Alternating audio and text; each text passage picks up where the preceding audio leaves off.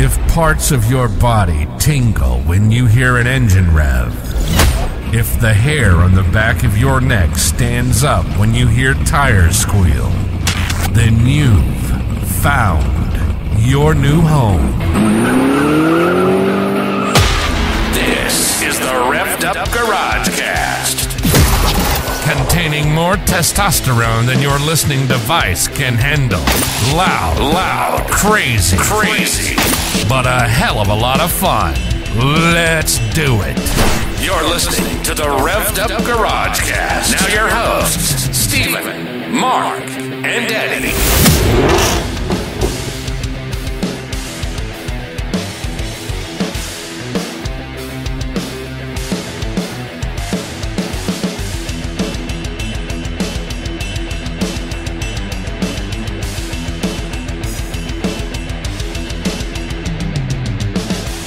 Okay, Rev'd Up Garage Cast. We are actually on track, and I know the episode number 17. We did 17 of these things already? We did 16. This was 17. Okay. So our last episode was consistency needs to be key, and it took us 2 weeks to get it produced and out there. So we're on it though. The next day we're recording. I'm going to get this one out there, 17. We're going to try and get these into weekly or bi-weekly, something we need to get a rhythm. That way we're talking about current events, and just that way people know when to tune in and when to listen. So, since the last one, that was right before Iron City Nationals. I went to Iron City. Eddie had plans with his kid. Mark said he did something 4th of July related. We don't really know what he did. Probably went fishing. I had 2 parties. He had a party on Sunday. And Saturday.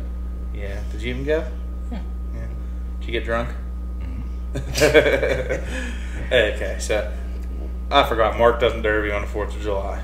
That was one of the. I almost named that the episode. Or the first day of fishing, or hunting season. I mean, Dead Man really took my hunting season when we ran that team show. Bad. Me and Jones over there pissed. Okay, it'll be okay. So we had Iron City Nationals. Me and Mel went and vended. I ran, she ran, a bunch of MWFA cars ran. Funniest thing from my aspect is she says, hey, if anything in this car, if you need to get a hold of me, I'm wearing my iWatch, text me. So I'm looking around, this S10 pulls in, I'm sitting there bullshitting with my boy Cunningham. This S10 pulls in, his tailgate keeps falling down. So his tailgate is horizontal, straight out, and sort of like a spear. So I'm like, that's sort of unsafe. So I walked the officials. They walked over and they tried closing it as good as they can. It wasn't closed, so they just propped it up. I text Mel. I'm like, hey, stay away from that S10, and not because I was worried about the S10 being strong or whatever. I just felt it was sort of unsafe. It could sphere you, and I didn't really like it. So I'm bullshitting with my boy Cunningham about getting the cage done on a Razor, and I didn't see she texted me back, what S10? Well, there's one directly across from her, one car over, and there was one in the far corner of the track that's actually a Canyon. It's newer. So if I told you to stay away from the S10 and you didn't know which one, would you go after the other one? No. So first shot, and this is the hardest hit for her of the night. She's 3/4 way across the track before cars are halfway, straight into the back of this S10. Stuck. Buried. While she's buried, she got her front wheel ripped. Front wheel ripped. Front wheel ripped. Bent her strut. Took her top right of her radiator out. And somehow she still, after that though, after she got unstuck, she drove really, really good and got down to 6th. I think she would have been top 3 if she wouldn't have did that. And I guess it was miscommunication by saying stay away from the S10 when there's 2. I mean, That's how you learn, bud.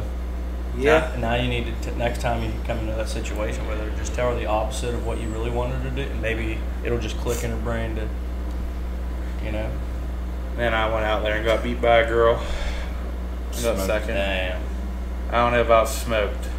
There was some controversy on how it finished at the end, and whether I agree with it or not, the officials chose the way that they did, and that's what it was. What was so controversy about it? So she had lost reverse when we made a hit. There's a few hits that we hit nose and nose. We were like trading back and forth. She hit me, then I backed up, and the last hit of the actual derby, she was stopped, and I hit her probably about 30 foot, decent little front jab. We got stuck. Well, from that point on, she had no reverse, so it was backing me towards the tires, and I'm there having a flashback of like getting stuck on tires, this and that. So like I kept not going, but the officials kept making us separate. She can't move. She don't have reverse, so she can't separate. So when I put it in reverse, she only had forward, so it pushed me backwards. I can't go forward when she don't have. So anyways, she pushed me into the tires, but never came unstuck.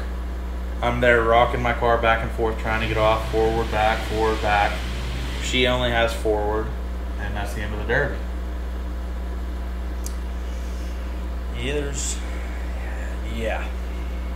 Someone should have stopped that one.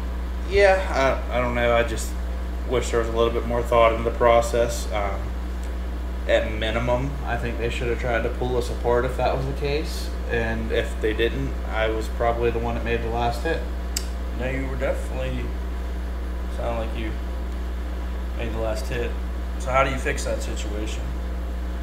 I don't know. On a county fair level, I don't know that there's a fix. Maybe at these bigger derbies that they are being recorded and live streamed, maybe it is something that they need to look at. They did say at the beginning, no pin to win. Yeah, that was at the drivers' meeting. There was no pin to. I mean, I went over it with the officials. I know it's not an intentional pin, but it was still a pin. I mean, Nick had admitted that it was just sort of their mistake. But that's the sport. I mean, it sucks, but I do believe though that at a national level show or something that's being recorded, and that was a live look-in heat, so it was so easy for me to just look back at my phone and be like, right here is what happened.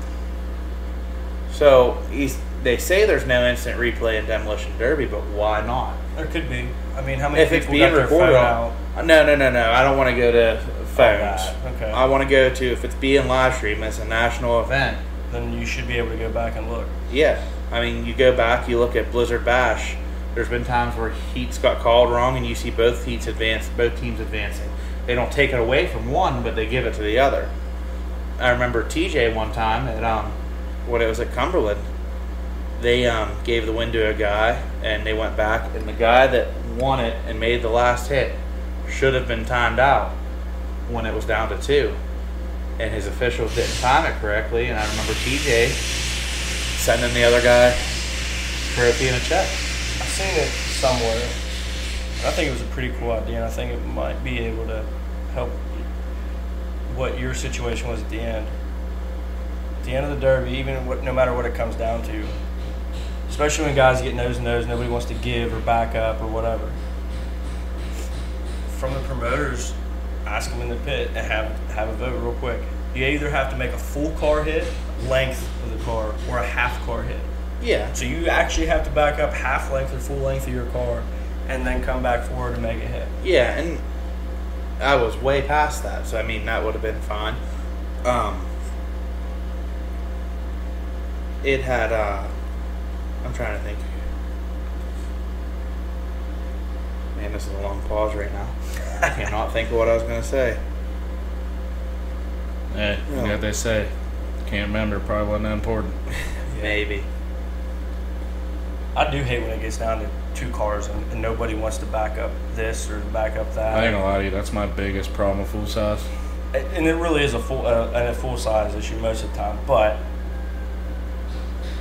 when it really comes down to it, yeah. Well, they had described it like nudging wasn't a hit. And when I talked to Nick after the derby and showed him the video, I was like, even if you go by nudging, and like how she pushed me into the tires because we were stuck together. He's like, no, we didn't go by nudging, but even if we did, you were rocking her after that. Mm-hmm. So it was just a blunder, I guess. Hey, if we're bringing this replay back in, they need to look at no mercy. I want my Reaper award. I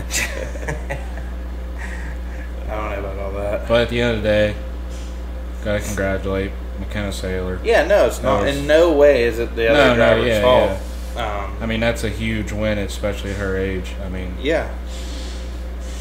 And they're there with a really good machine, and honestly, Mark Elliott, he got on me in his live a little bit. He says maybe you need to get after her a little bit earlier, which I could see that being the case. But we know you don't do that. I had a battle with a couple other guys before that from West Virginia. Yeah.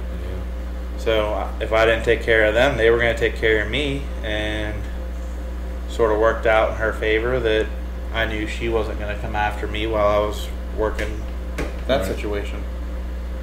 So it's hard when someone says you should have did this sooner or you should have did that sooner, and there's other aspects that affect it and you're not able to do it sooner, or else you would have lost on account of something else. Because if I would have left one of it was Terry McDaniel and his brother, I believe, or relative, Grimm, and then they had another. It was like there was 2 W boys and a Buick, and Terry and the brother came after me right off the rip. I don't know the brother or relative, but I know Terry. He has plenty of experience. Mm-hmm. If I left him alone, he would have got me, and that's just hard sometimes. But anyways, on to the other heats. You guys didn't really get to see much, but Pete Hansen put on a clinic. We can't forget about Richie Fazenbaker. Oh yeah, Richie. I mean, if anyone was there, my man did not lift. No. And it wasn't no half tracks. They were full sends. It's full tracks. Full sends. You don't care if you run the tires. He wasn't lifting. And that became, it seems like, part of his driving that's just how he drives. It works for him. Oh yeah. Absolutely. He's always there at the end. So a little bit of oatmeal. 3rd place. And I still don't know if I believe that. I don't either, but hey, 3rd place in Mad Dog, and so we moved from the MWFA class. Actually, I should have announced the winner since I was there. Brady Morgan won it. Todd Hallett, one of the Halletts, got 2nd. Really? One got 2nd and one got 4th. Oh, nice. It looked like they were going to have it, and Brian's Mansfield ended up getting 3rd in the Caravan. The ending was so weird. Brady Morgan pulls into the corner, his Camry shuts off. All 3 of the top 2nd, 3rd, and 4th cars are running. Chris looks good, Todd looks good, and Brian looks good. Chris's car catches fire. During the fire, I don't know if Todd was losing tranny fluid or what, he lost reverse. Brian shuts off. Chris catches fire and is out. So, during that red flag, that gives time for Brady Morgan, that was like right there, probably about to get timed out. He gets his car fired up, goes over and hits Brian Mansfield, gives him 3rd, hits Todd Hallett, he gets 2nd, and Brady wins. So under a red flag, it went from 4-1. Went from 4-1. Every car. I mean, Todd was still running, but he only had forward and no chance to get through. There was too many cars. I mean, it just shows you that sometimes you're never luck. You're never out. Don't give up. Yeah, you're never out till you're out.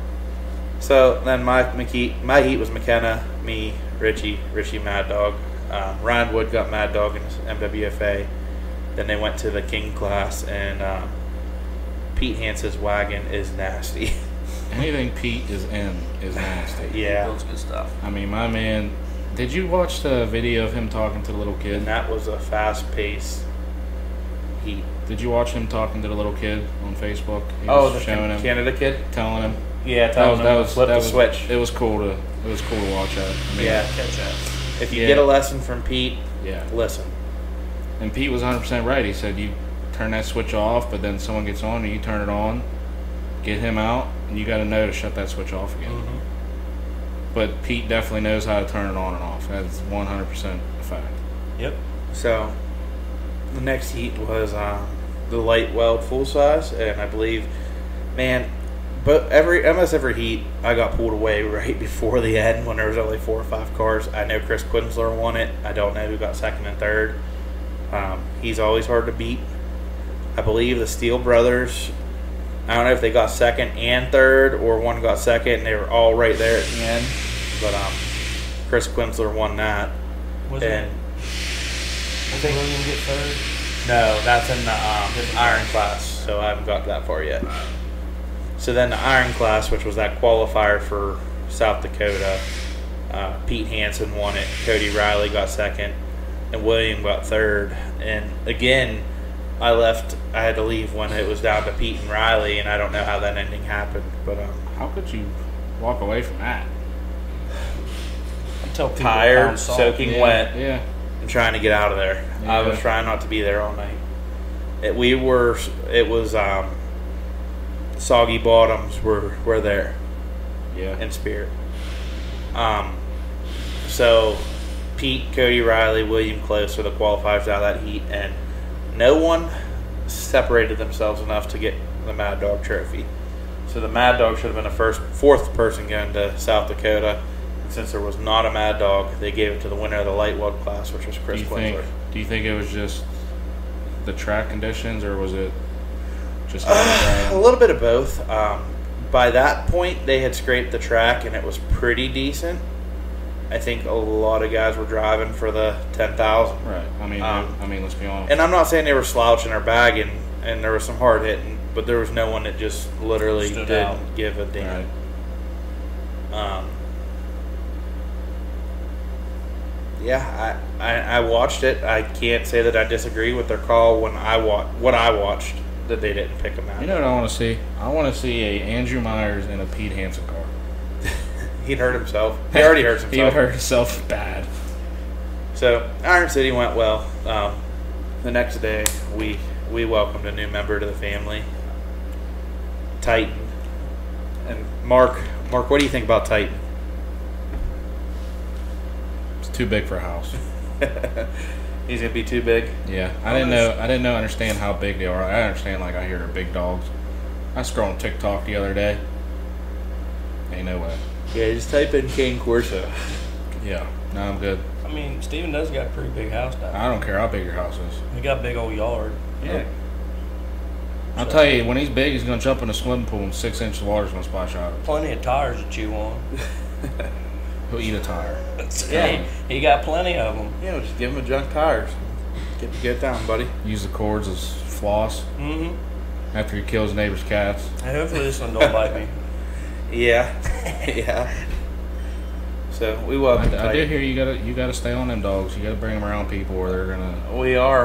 Yeah. We're bringing him around people. We have taken him to multiple parties. This weekend he's going on the road with us. Heck yeah.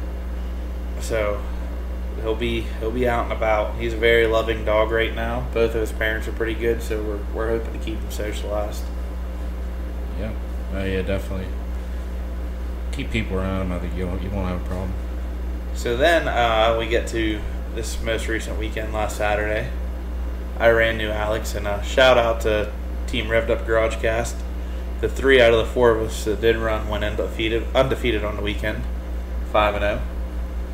I ended up winning the stock compacts and the mod compacts, but I am also successfully the first person from Rev'd Up Garagecast to junk one of our team cars. Could have been fixed. It possibly could have been. It was already cheated. Yeah. Yeah, I mean, why'd have been in the firewall, bro? Yeah. You know what? I had 3.5 inch all thread That'll do. from the bumper, but I left it a 1/2 inch from the firewall just so it could pivot there. I don't know. I heard we're on the street as you plate your whole sub. It's always plated. That's what I heard. Takes 4 guys to check it out. Yeah. So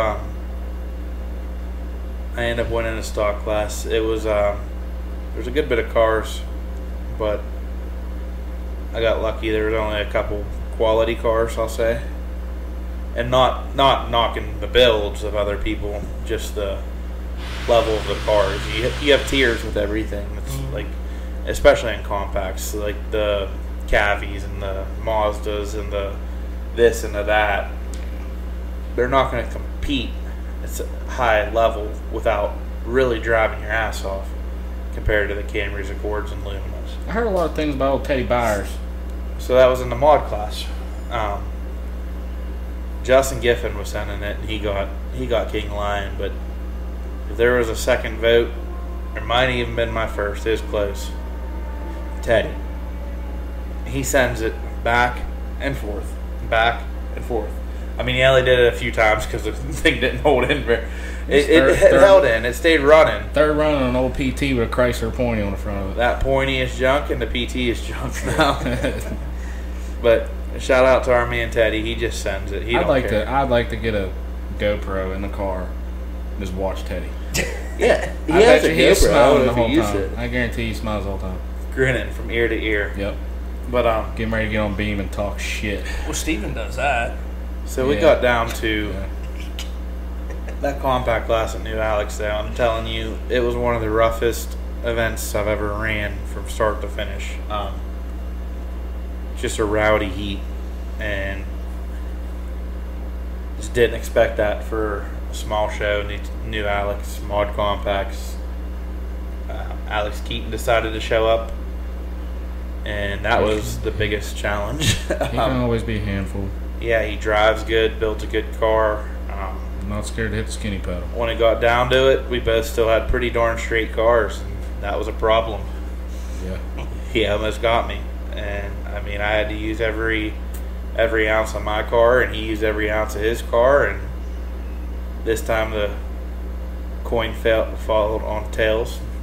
Tails never fails. It was probably close. Probably the most bent W body in the front I've seen in a long time.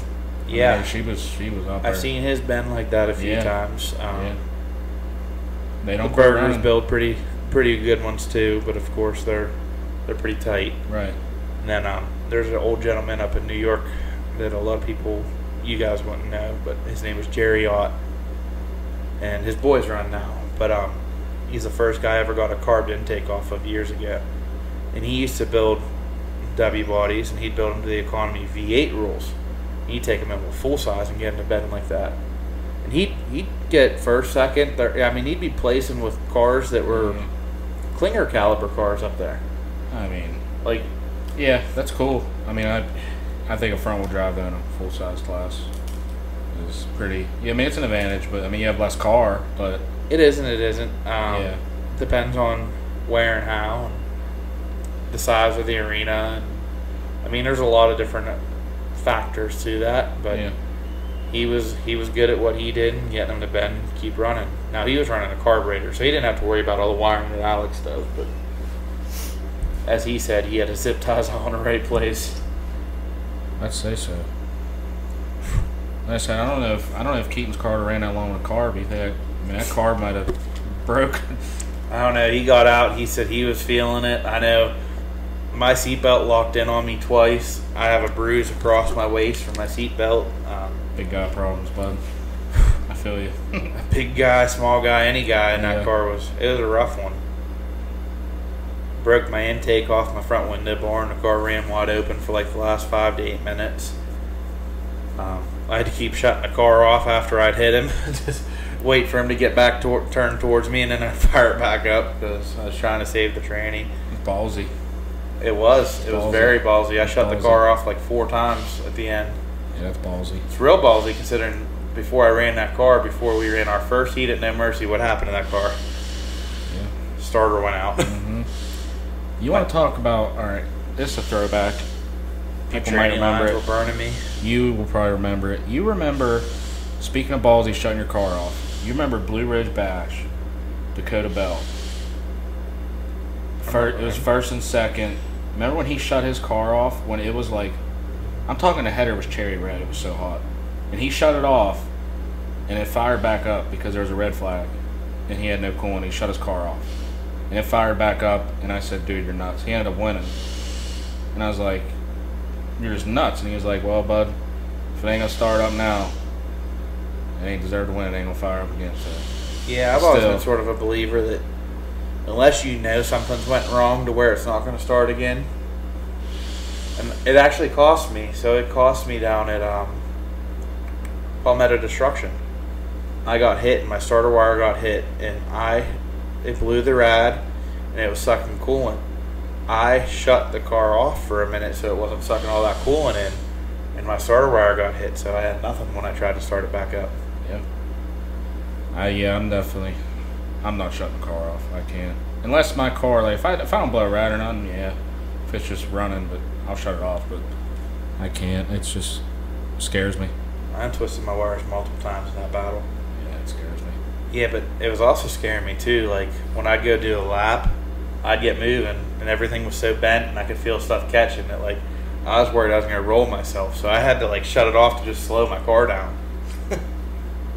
And my tranny wasn't. I don't know how it held in. I'm telling you, my cooler couldn't touch it. My lines couldn't touch them. She was toasty. So I heard we got a new points leader, Unified Points Series.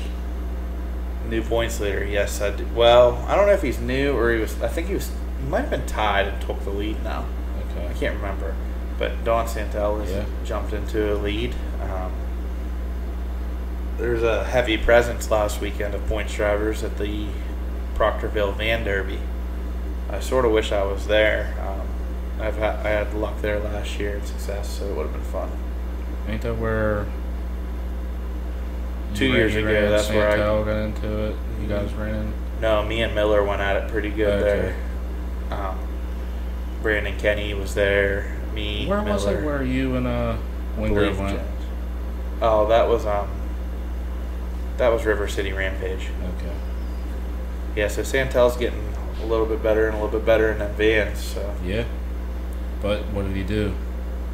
And that's what was real interesting about the point series last weekend. You had 2 ways to score points, and that was it.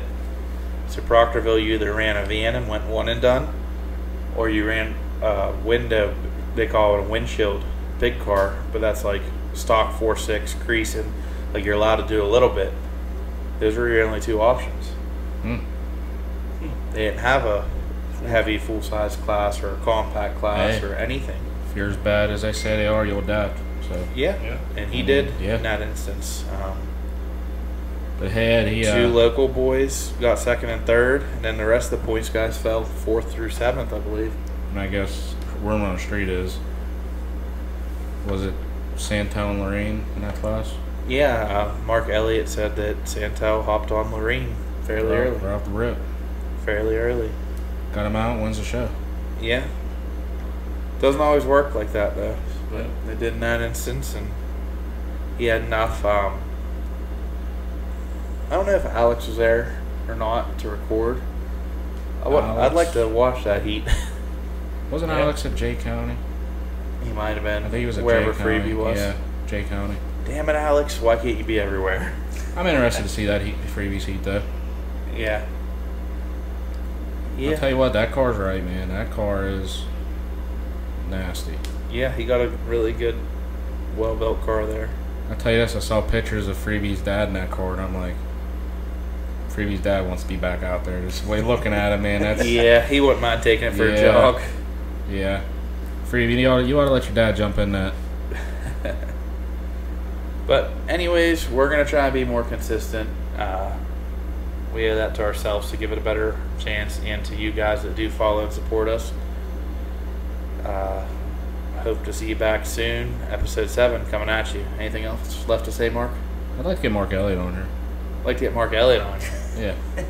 Okay, just straight go for it. Yeah, but I have to give him we'll have to either figure out the phone call or get him on here when he's in town. Yeah. We had some guests before. We are going to be starting to open that avenue back up and try and get a few. Get Frankie back on. Talk about his shows coming up. Yeah, it's always fun with TJ. We can talk about Buried Alive. We that's a good idea. We could talk about the recap too. Yeah, we could do a whole session on how we think some of his ideas are dumb and how some of them we like. How we're Team Dead Man.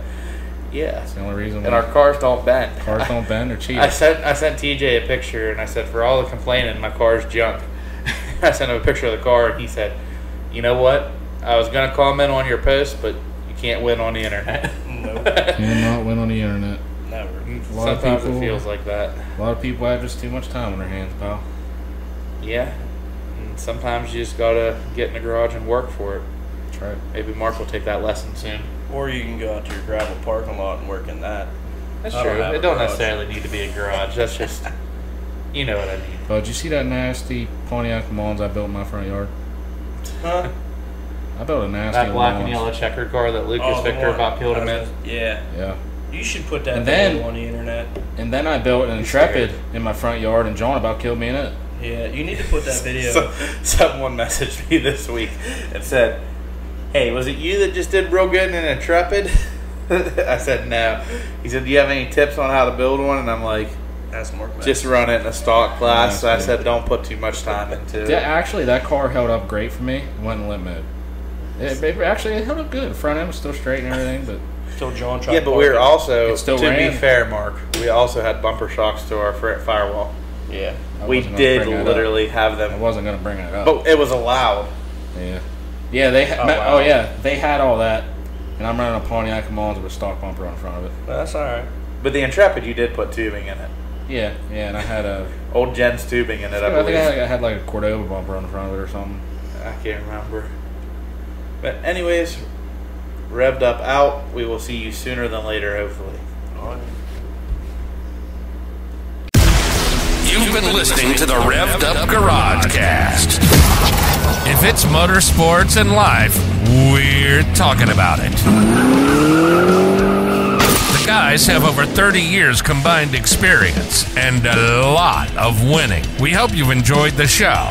If you did, make sure to like, rate, and review. And we'll be back soon. But in the meantime, you can find us on Facebook at Rev'd Up Garage Cast. Listen wherever you get your podcast at Apple, Spotify, iHeartRadio, and more. Y'all be cool, and we'll see you next time on Rev'd Up Garage Cast.